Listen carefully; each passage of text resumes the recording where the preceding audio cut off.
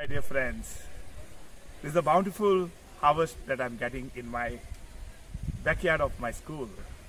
The radish you can see, as well as tamri bhaji. And this week, in fact, everyone is asking me, Father, how come your tamri bhaji and all your vegetables are growing? What are the chemicals that you are putting? And I want to share the secret with you. My best chemical, beside cow dung and ashes, is my love and devotion. Nothing else. And I don't know, everyone who comes here, they say to me, Father, it has never grown with us, even after putting urea and sapurna. It is not the urea or sapurna that needs things, it is the love.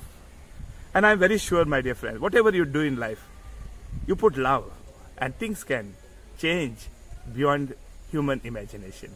This is what you see. Not only in this, whether it's in terms of my education or anything, the program that I conduct, everything turns out to be that way. Love, devotion, along with the hard work. God is the one who blesses the work. As much as you put in, God puts in the 100%. Suppose your 10% is your 100%, the remaining 90% is God's work for you. But God knows that your capacity is just 10%, but you're putting it to the fullest. God counts it as 100%. He adds another 100%, and what it becomes? It becomes 200%. And this is what the fruit is. And I ask all of you, work hard, work sincerely, work with love, and always see that your God Almighty blesses your work. Give Him the place. As you sow, so shall you reap. You can just see, have a look at my vegetable garden over here. I've got numerous vegetables here. Over here, I just like to show you what things have grown here. Friend, come over here.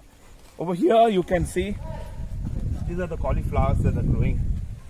What the parents are doing whenever I ask, what have you done? They want, Father, the son is not doing this and they are not doing that. But I ask them, what have you taught him? Without teaching, you want them to learn. So, my dear, do things. You will be surprised. I have already posted my on Facebook some videos. You will see how my boys are working with me. But I am becoming an example. I never have a challenge from my boys. Sometimes I am one with them, other than they are quite disciplined boys.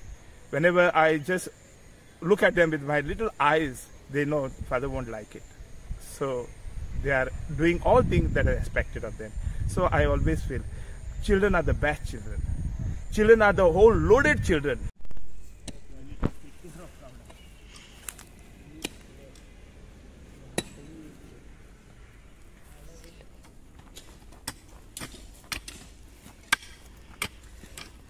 How should it go?